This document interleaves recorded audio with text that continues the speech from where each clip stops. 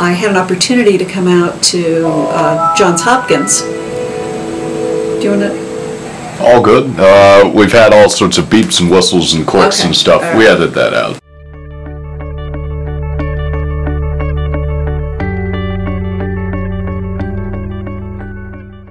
You're an internationally recognized expert in pulmonary medication adherence issues. What are some factors that make it particularly difficult for medication adherence here in Baltimore? There's a lot of research that demonstrates that no matter what physicians recommend, there's a gap between recommending treatments and what patients actually do. I mean, we're individuals who make choices. There are a lot of things that influence whether we follow the recommendations of a doctor that we're seeing. Within families, there are strong beliefs about how to take care of health. There are lay beliefs, there are cultural determinants of health, there are factors related to education and your ability to understand what you're being told. There are elements of trust, whether or not you trust what you're being told. In Baltimore in particular, there is unfortunately a long history of residents of Baltimore not necessarily being able to trust Johns Hopkins as an institution.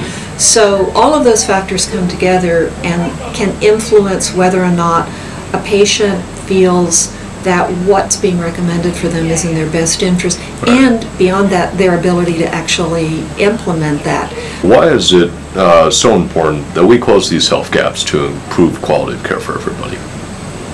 Well, apart from just the rightness of it, we know that there are significant health disparities, that there are dramatic differences in life expectancy, even within Baltimore City, neighborhood to neighborhood. I live in Guilford, which is a lovely, pretty community with tulip gardens and a life expectancy of greater than 80 years.